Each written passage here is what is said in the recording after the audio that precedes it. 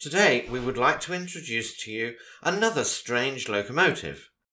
The Great Eastern Railway Class A55, or Decapod as it was known, was an experimental steam locomotive with an O10OT wheel arrangement. It was the first 10-coupled steam locomotive in Great Britain. Politics were the sole motivation for building this locomotive in order to block the passage through Parliament of a new rival scheme for an electric railway.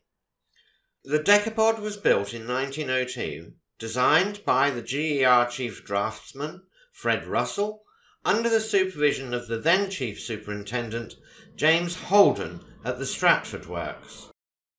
This new locomotive was built to demonstrate the ability of a steam locomotive to accelerate passenger trains at a rate comparable to that of electric traction and the electric trams, both of which the GER were also in competition over short distances.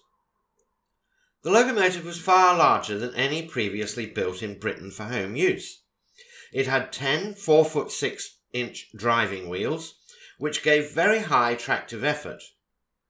In this unit, 3 cylinders were used due to insufficient room for 2 cylinders large enough to produce the required tractive effort without having to employ a higher boiler pressure.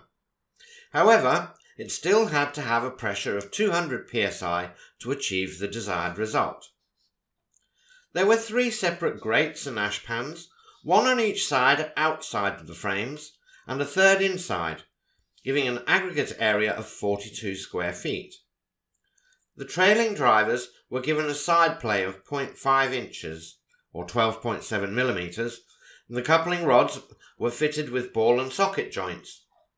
As the cranks of the 3 cylinders were set at 120 degrees in relation to each other, perfect balancing of the reciprocating parts was secured.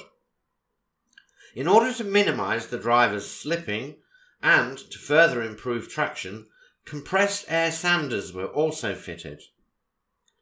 The specification required that the locomotive should accelerate the 315-ton train from a standstill to 30 miles per hour in 30 seconds. It was stated that Holden's engine actually accelerated a new train of 18 carriages weighing 335 tons at a rate of 1.4 feet per second in very windy weather.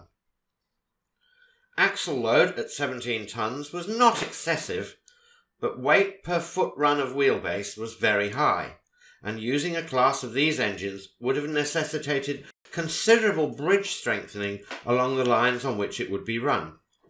So although it achieved its aims, nothing resulted from this experiment.